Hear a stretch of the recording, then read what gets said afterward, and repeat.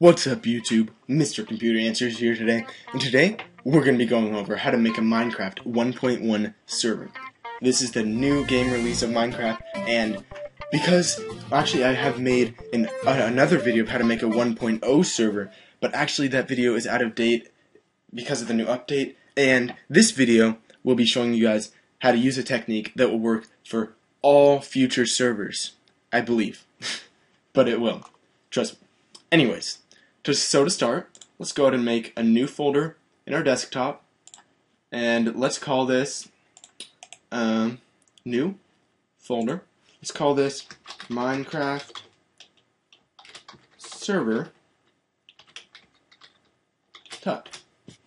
Okay, so let's go ahead and open that up into the browser, and at the current moment there's nothing in it. So what we need to do is go ahead and go into our internet browser, which is, or it could be whatever you use. Anyways, just go ahead and open it up and go to the link. It'll be labeled Craft Bucket, and go to that link.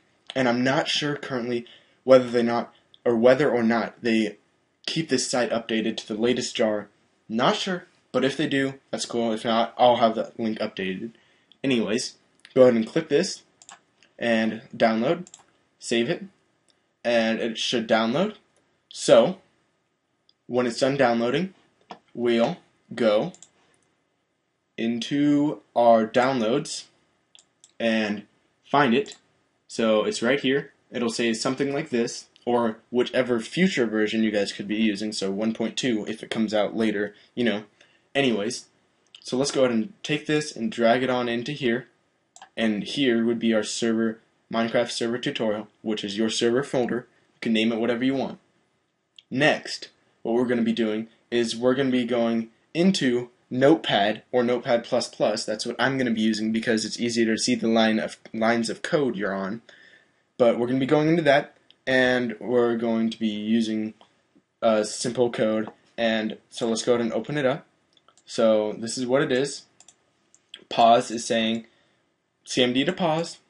This right here is basically the directory of where the Java program, I guess you could call it, is located.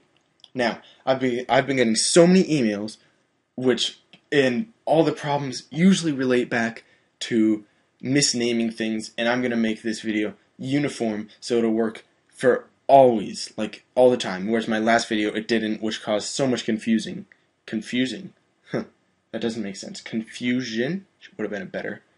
Probably should just cut that out, but I don't know. Anyways, which it all should be named this Minecraft server, which I have here. So let's go ahead and save this. By the way, this will be in the description, so you can just copy and paste it. You don't have to like type it completely off of the screen, you know, because that's kind of annoying when people do that and they have description just like one word.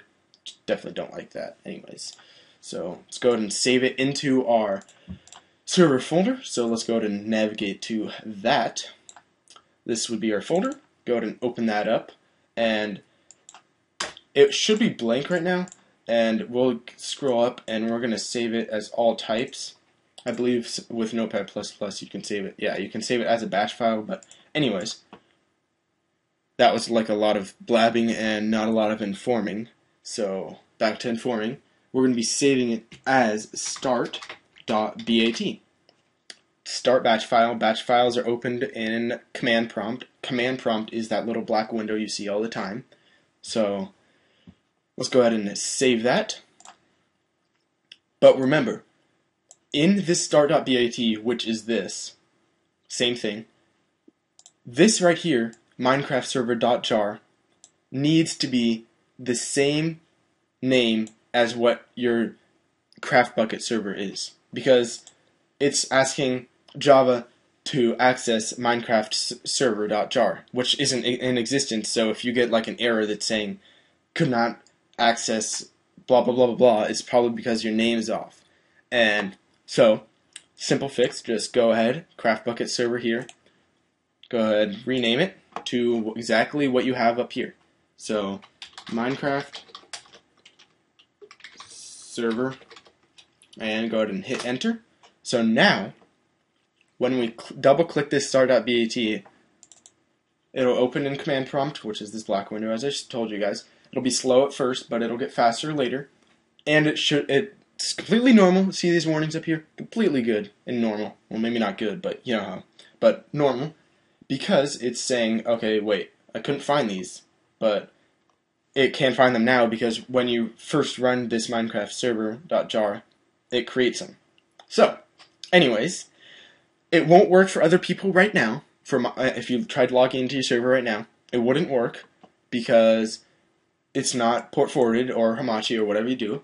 But you can, this is a local server right now, so you can go into multiplayer, direct connect, and just type in localhost and it will work. If you spell things right, then it will work.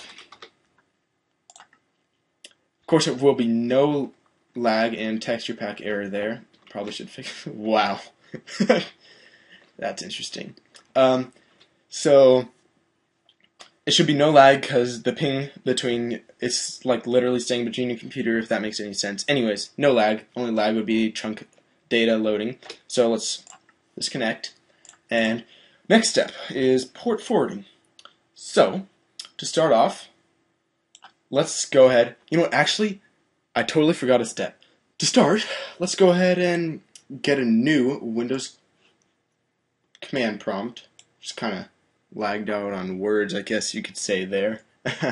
And let's go ahead and type in Java version, enter, and you can have 1.6 or 1.7. Both will work for this. This is standard edition here.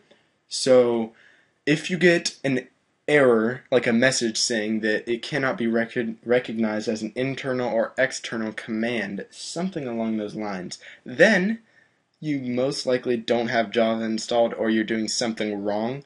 Make sure it's all lowercase. I don't know if command prompt is case sensitive, so go ahead and tell me if I'm wrong, but basically go ahead and go into your Internet Explorer if you did get that problem not recognized as internal or external command, and just type in Java.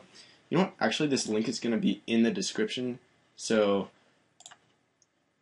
you're just going to go here and download it. So, it may look a little different. I don't know. I might link you to the 1.7. I don't really know. But anyways, back to what we're supposed to be doing. We always get off task. How do I always get off task? All the time. Anyways, so from now, we're going to be port forwarding. So go back into your other command prompt, because if you try doing all of these command lines into your server command prompt, then you're going to have issues. So let's go ahead and type in IP config.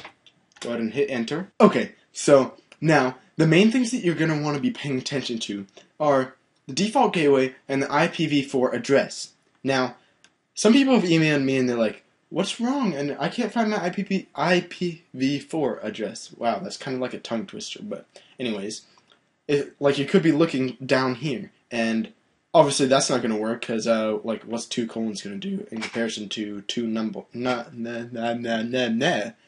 numbers? Anyways, once again off task. So default gateway. Take your default gateway, kind of take it in your memory, memorize it. Yeah, you can't copy and paste it, so just kind of like write it down, memorize it, do whatever you need to be done, and go ahead and open up your Internet Explorer, Internet Browser, so on and so forth, and go ahead and type that thing in. So 192.168.0.1, and they should all be starting with 192.168 because that's just the way it is.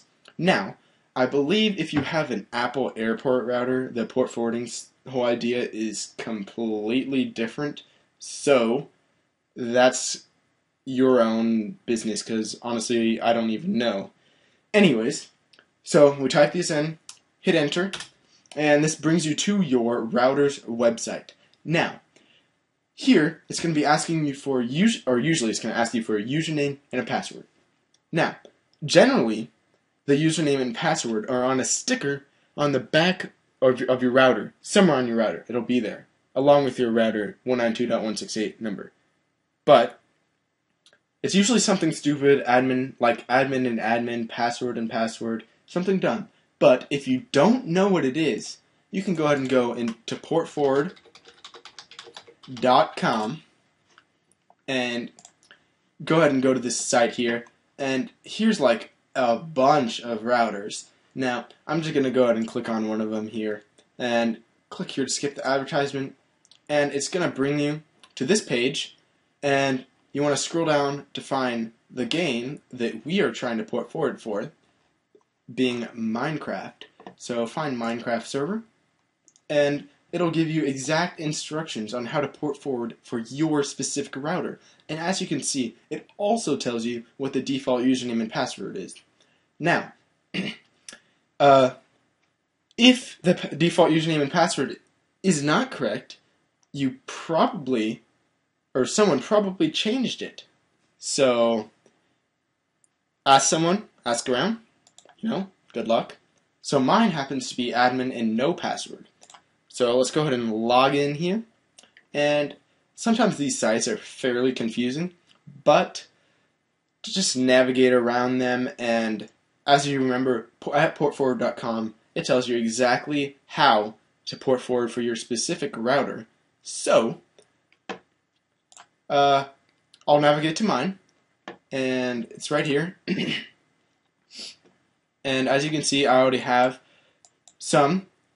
one already in use right now. So I'll just go ahead and disable that, and I'll enable a new one.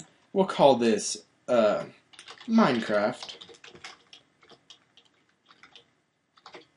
Tut, which of course you can guess stands for tutorial, because this is a Minecraft tutorial.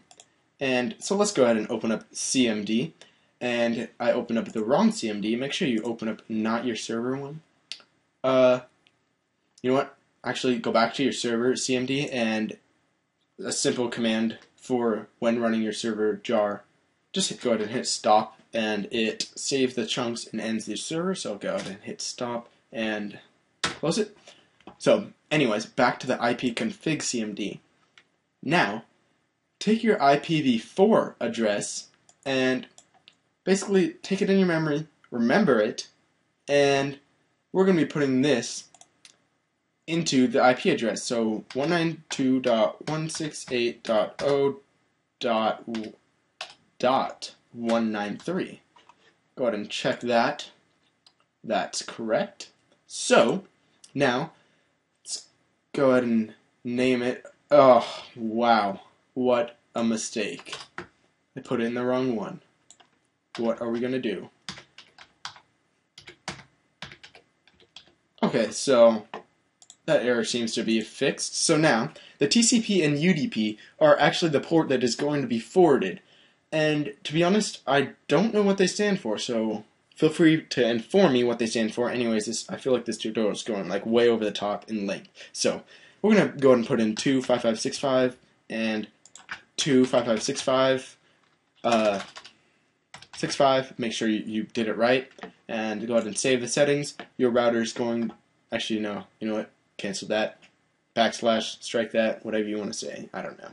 I don't know. Mine has to reboot. Don't know about yours. Anyways, so now that you've port forwarded, or supposedly port forwarded, go to this open port check tool, which will be in the description once again, and wait for my router to restart, because you're watching the video and I have to wait, and so yada yada yada.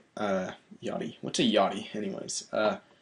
Anyways, so the page restarting, and when it restarts, we're gonna go back to our Minecraft server folder, and now we're going to click the start.bat.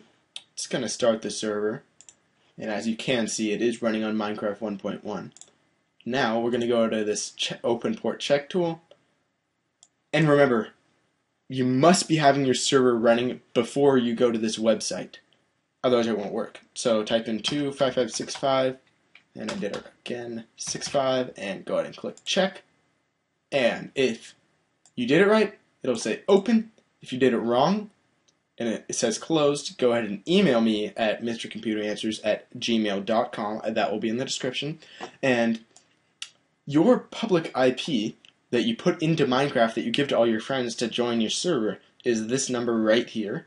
So, if we go ahead and go into Minecraft, go in multiplayer, go ahead and log on in, we'll see that it is in fact working correctly. Once again, with the texture pack error, everything seems to be working, and it is. So,